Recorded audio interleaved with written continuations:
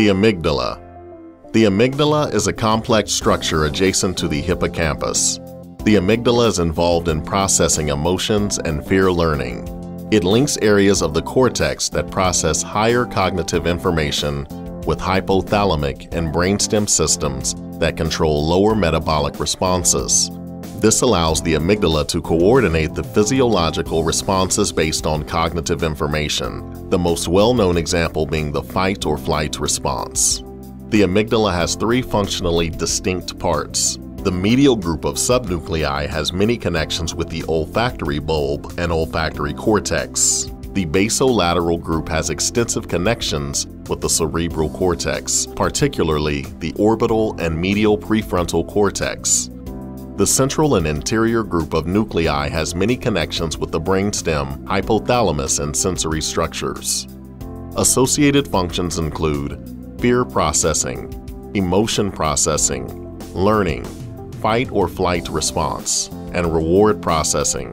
Case study: the neurological patient SM has extensive damage to the amygdala in each hemisphere. She has no motor, sensory, or cognitive deficits. When asked to identify photographs of a series of facial expressions, SM could identify every expression but one. She could not recognize fear. Similarly, when asked to draw facial expressions, SM produced pictures of every emotion but fear. When asked about her drawings, she explained that she did not know what an afraid face would look like. Associated cognitive disorders. Many studies have linked autism with the amygdala dysfunction. The lack of empathy often showed by autistic individuals has been associated with the amygdala. Neural activity in the amygdala has also been strongly linked to depression and bipolar disorder. There is very strong evidence linking post-traumatic stress disorder with amygdala responses.